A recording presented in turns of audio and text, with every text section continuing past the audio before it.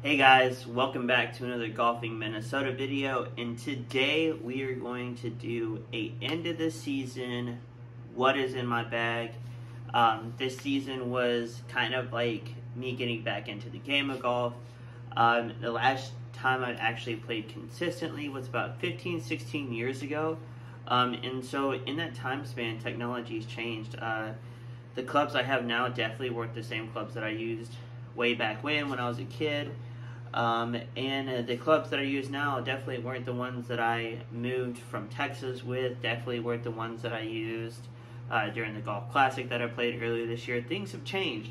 My bag has rotated a bunch of clubs in and out, from drivers to 3-woods to 5-woods to hybrids to wedges and putters, you name it. I went through kind of like this kind of finding what fit my game the best and kind of redefining my game and trying to figure out what my game looked like after so many years of not playing golf. And this is kind of what I landed on. And so that's kind of what I did. I mean, I went through different drivers, different 3-woods, different hybrids, different 5-woods, different irons and different putters and different wedges, like I said. And this is what I ended up on. Now, these irons that I have in the bag are the irons that I broke 90 with. The wedges that I have are the wedges that I bought recently, probably within the last month or so. I do have a hybrid in the bag, which is something that I haven't had since I moved from Texas. Definitely have a different putter, a different driver, and definitely a different 3-wood. So we're going to go through some of the changes. We're going to talk about some of these clubs. Some of them you've seen before, some of them you haven't, and this is my first time talking about them. We're not going to get super in-depth. We're not going to go into the bag at all. Nothing in my bag has changed other than the bag itself. I went through a number of bags this year trying to find what bag worked for me. Honestly, I regret selling my Wilson bag. I wish I really still had that staff bag. That was awesome. But I have this Titleist Fitting Works bag. This works well. This is just a cart bag. I don't have too much stuff in it other than a golf glove.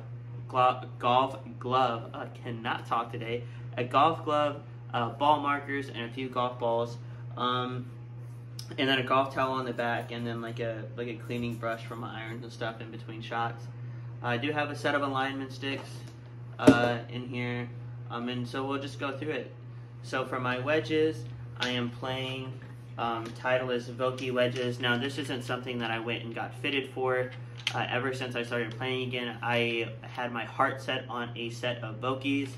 I didn't care if they're new or used. I was fine either way. But golfing on a budget like I am, I wanted something that I could definitely afford. And used was the route I went. I have a 56, 60, and a 64. My 60 degree is longer than my other clubs. I think someone was originally fitted for a set of these Vokey SM8 wedges, which what this is. And the gentleman or the lady was definitely taller than I am. But this does have a KBS shaft in it. I do like that shaft. Actually, when I get ready to reshaft my irons, my other wedges, and my hybrid, I will go into a KBS shaft. I really like the way this thing performs. It feels good. This club, I hit this club phenomenally well. But yeah, so it's 56, 60, 64. That's the wedge setup that I use. I am going to change it up. I'm probably going to get a 52 and a 60 that match this finish, this oil can finish. I do like that. I will hang on to this 68 degree because it is this 60 degree. I'm sorry, because it is a SM8, and I do like this wedge. So I'll get a matching 60 and a 52 for this, and have 4 wedges because I don't always carry a pitching wedge with me. And so when I go down to, maybe my next bag might not have. I might not want to carry a pitching wedge with me. I will go to like a 52, and I think that would be okay. If not, I can always play, like a half swing or 3/4 swing 9-iron, and do that. But for the most part, this is the wedge setup I have. I do like it. It works really well for me. The 64 is what I use mostly around the green, in bunkers that are really, really close to the flag. I use that. And then my 60 degree I use as my sand wedge, and anything that's from like 80 yards in. And my 56 I use from like 110 in is what I use my 56 for. So those are my wedges, Titleist Bokies. Great set of wedges. Like I said, they were used. The face are in great shape. The grooves are in great shape. The only thing that's really worn on these wedges are the finish, and that's just because they've been well loved over the past. Now, I went through quite a bit of irons this year. This season, I tried out Wilson's, I tried out Ram, I tried out Spalding, just things that I can get my hands on for a good price. And I ended up settling on these Nike Slingshot irons. These were on my other What's in the Bag video, but these are the irons that I finally settled on. I played my best round with these. I broke 90 this year. I shot 89 with these irons. This is kind of everything that I was really hoping to find in an iron as far as forgiveness goes, ball flight, distance. Actually, the way this iron sounds, because it has a hollow cavity back here, it kind of makes this whooshing sound. And when I'm swinging them really hard, they it's kind of a cool sound to listen to, kind of spooky. So I like that about this iron. I come across them every once in a while on the internet, new iron sets and stuff like that, and I contemplate about buying another set. But for right now, this is what I use iron wise. Original shafts in these things. The grips are different. The grips don't all match up. So this off season, I will regrip my full irons 4 through pitching wedge. I will probably go to like either a mid-size or standard grip. My 4 iron and my 6 iron do have the mid-size grips on them from Lambkin, but they're not all the same. And I've adjusted to that, so I'm pretty used to playing with unmatched grips on my clubs. But it would be nice just to go through and have like one size grips through all my clubs. So I'll probably do from my pitching my wedges, through my irons, through my hybrid driver, and I will re-grip my putter this off season. So I'll come out with fresh new grips at the beginning of next season. Super excited about that. So yeah, so my irons are Nike Slingshot 4 through P wedge. The other club in my bag that is a Ram G-Force 3 hybrid. That is the bottom of the club there. I don't play a lot of hybrids. However, I decided to take a little bit of a chance on this club. I did find this hanging out in a Goodwill. I think I picked it up for like $3. It was in good shape. This is from a Ram G-Force Tour Step 14-piece set someone had brought in. I got the hybrid, the 3-wood, and the driver in my bag. I did have the irons, but I wasn't a massive fan of them, so I did flip them for a little bit of a profit. But I kept the hybrid because I hit this really, really well. I bought this for something like long par 3s, short par 4s, or if I just want to do good course management and play good golf. This is why I have this in the bag. I did use this on my recent round that I did play last weekend with my cousin. I did hit this really, really well. Off the tee, I tend to hit it a little high. Out of the rough, I hit like a low to mid shot, a mid to low ball flight on it. So I do like this club. Out of the rough, when I'm didn't hit a good tee shot, this is a good rescue club for me. I do hit this really, really well. And so it's a good fit for me, and so that's why I have it in the bag. I'm excited to use that more this off season. My 3-wood is a Ram G-Force, yep, 15 degree. There's that. This has the original shaft in it, original grip. Nothing's really been changed on this thing. I don't think there is much you can change on these kind of like just things that you can't, non-adjustable heads. I don't think there's much you can change, but anyway, I hit this club really, really well. The thing, one of the reasons why I did switch out my wood, my 3-wood and my driver was, my last 3-wood I had in the bag was a Titleist. 904F, a little bit of an older club, and I just stopped hitting it well. I really don't know why. I don't know if it was something in my swing, if it was my approach, whatever, but I was not hitting it well, and so I wanted to try something different. I found this sitting at the Goodwill. I got this for $3 as well as the driver. I think was $4, but I found the hybrid, the 3-wood, and the driver, and I decided to take a chance and buy them all, and it worked out. I have hit my best tee shots with the 3-wood and driver this season with these two in the bag. So this is a driver. This is a Ram G-Force again, 10.5 degree, I believe.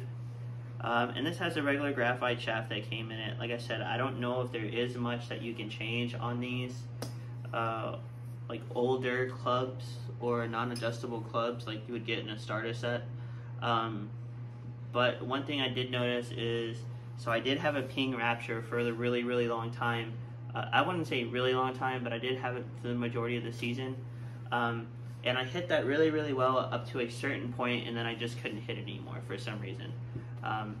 And I was looking for something different, and this Ram driver that I have in the bag, I hit really well, and I hit some of my better tee shots with it this season. And one of the things that's different about this one than the ping driver I used to have, the ping was a 460cc, this is a 430cc, a little smaller head, and it feels a lot better in my hands. Now, the shaft isn't as stiff. I think the ping Rapture had like a stiffer shaft in it. This one is more of like a regular flex, and it's got a little bit more width in it. And I can feel it, and maybe that's what makes a big difference for me. I don't know, but this club does do well for me.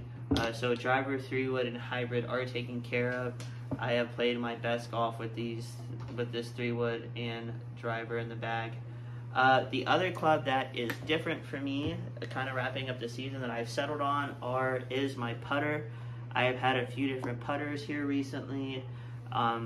It's always something I'm trying to figure out. You know, hey, blade versus mallet, maybe a combo of both, some sort of like hybrid.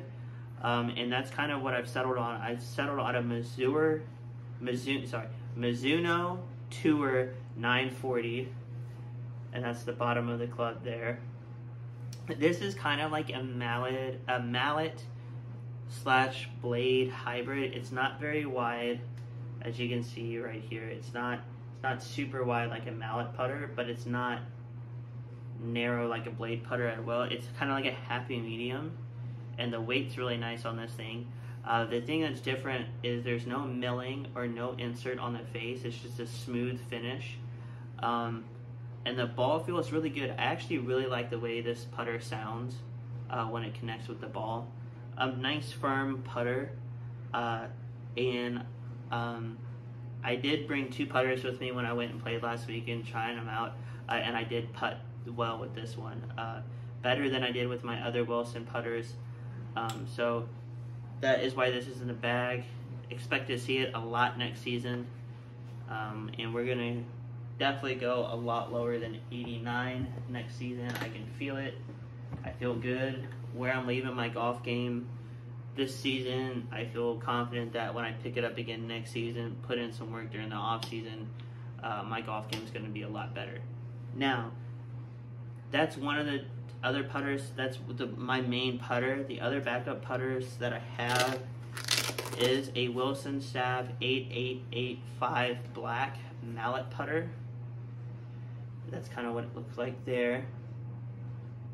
This does have milling on the face. And I brought this one with me to the course. And I did like the way it feels.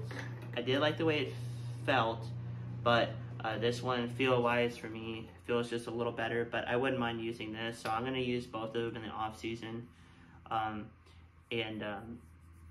So I feel comfortable switching them out simultaneously in the bag. So